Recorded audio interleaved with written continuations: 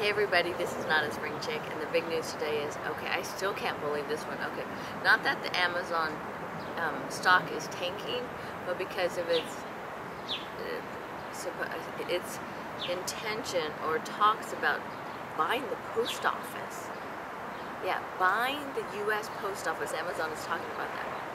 Whoa. I think some heads are spinning. Well, for now, we're going to bring Oldecam on with comments on the headlines of today.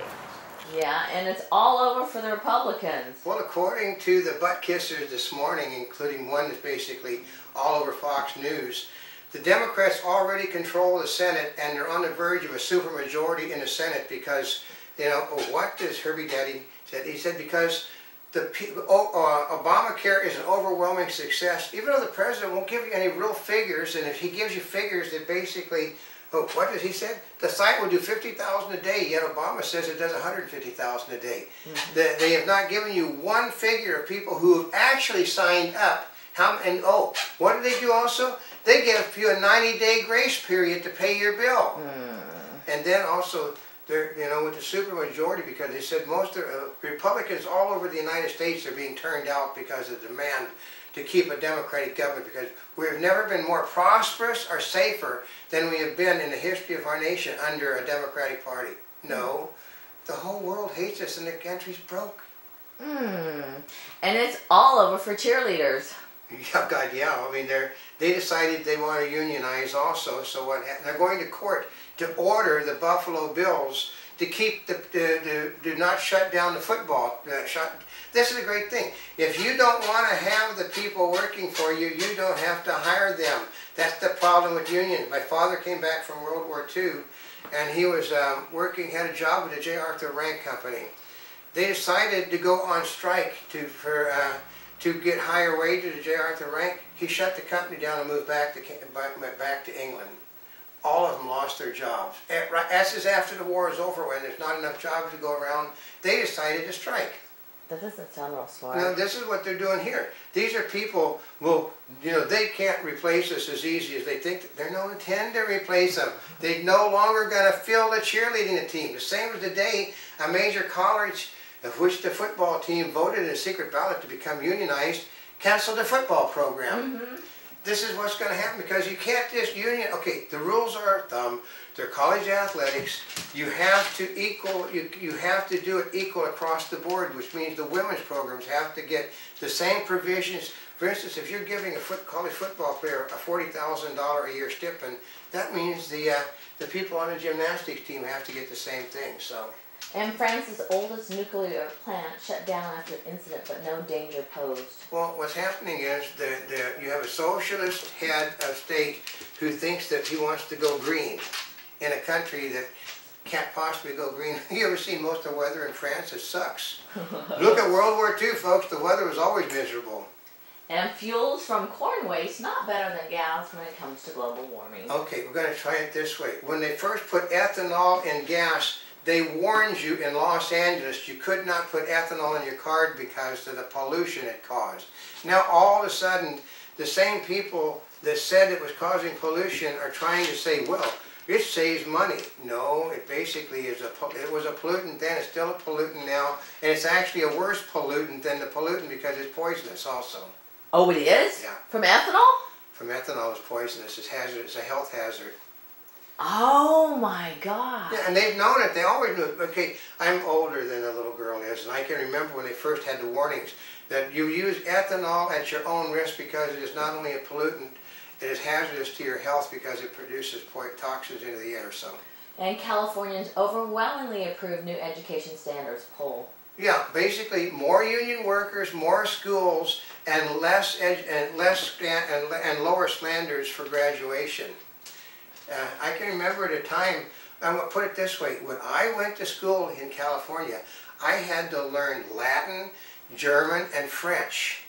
There was a requirement to graduate. I also had to learn regular mathematics, algebra, and trigonometry, and geometry. Those were requirements. Isn't that amazing? Nowadays, if you can sign your name with an X with your foot, you can graduate in California. And Texas Republicans may want to cool the anti-Obama land grab talk. I wouldn't think so, because they're grabbing Texans' land. Okay, you've been on the property, your family's on the property for 100 years, and all of a sudden the government says, well, it belongs to us. Now, yeah, like that's not the wisest thing to do, because it's what they said.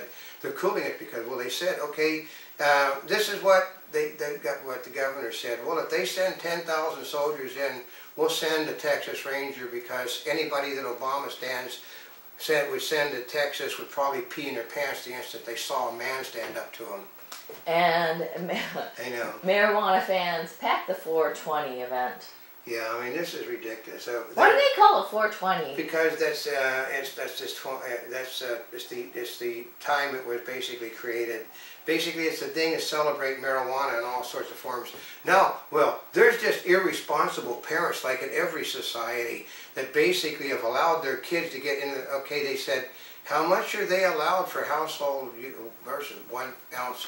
Then you tell us how these irresponsible parents let a kid get a couple of pounds of marijuana. It can't be. And then, I mean, also the EPA is getting ready to ban e-cigarettes unless you're using it as a drug dispenser. Then you can have it. And California GOP will stand with Sriracha against big government. Well, yeah, that they want to shut down a plant that makes chili sauce. You know. Because it's in Irvingdale. For Christ's sake, there's nothing in Irvingdale but there's great big quarries in Irvingdale. There's not a lot of people in Irvingdale they said it smells at times. It's a food processing plant. It's supposed to smell, but they want to shut them down. Well, and then I saw the stuff that the majority of the complaints were from like a couple families. Yeah, that don't live anywhere near the facility. Okay. We both know. We both were in Fresno. Yeah, next season we were in Fresno. Yeah, you have to be both at the same time. That's sort of the problem. Remember that when they used to let people, the vineyards sold off extra land near the vineyards to people, and then the people went to court to have the vineyards shut down because of the smell the vineyards were producing. Well, don't get a home near vineyards. Yeah, remember they did the same thing in Selma because of the grape facilities. Everywhere you have a processing plant, they let people move in, which is a stupid mistake, and then they go to court to shut everything down. So I know. And driver allegedly tells boy suffering from seizure to get off the school bus. No, okay, I'm gonna hate to, okay, Herbie Daddy says we can't actually tell you something, but we're not supposed to mention the fact that all of the drivers that are in trouble at the moment for things in buses happen to be of one race. Oh, really? Yeah. We can't tell you which one, because actually I can, because I happen to be an American Indian, folks. I'm listed on the census as an American Indian, even though I look like this, because you know it happens in life. You know, my mother was short little, short little type, but I'm not. But they happen to be of color. And I can't tell you which color. They could have been black, brown, or yellow. But they happen to be all of the very same race that are being horses' asses. Because they're entitled. Oh, God. And the Democrats can win on Obamacare. No, they can't. They said that one of the senior members of the House of Representatives from Massachusetts says the president will not give one single figure to substantiate anything he says, yet every 3 days he comes out and gives us a figure that's $500,000 higher than before. He said right now, he said by election time, half the people in the United States will be covered, even if they're not covered. And like I said, and his latest plan is to give them 90 days to come up with the United States government will foot the bill. You give them 90 days to pay their premium. That's the first premium, then you give them another 90 days for the next one. That's not how business works. And Elon Musk's missile plans blowing up. Oh yeah, because he basically wants to use what amount to guided missiles to transport people back and forth from space to, from here to space and back.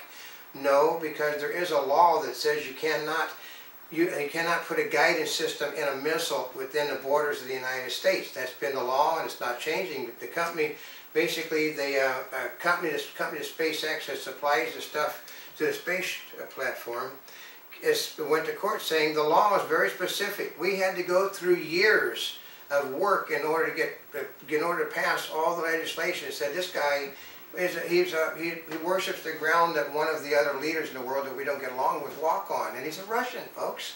He said, you want to put a guided missile in the hands of a guy that's an immigrant from a country that no one can trust? Yeah, and a Monty Bubbleism from the Mark Twain of the Animal Kingdom. Okay, here's a good one. That if your state is continuing to lose people at a record rate, how in the world can you tell people that you're creating the second most jobs in the United States at the same time?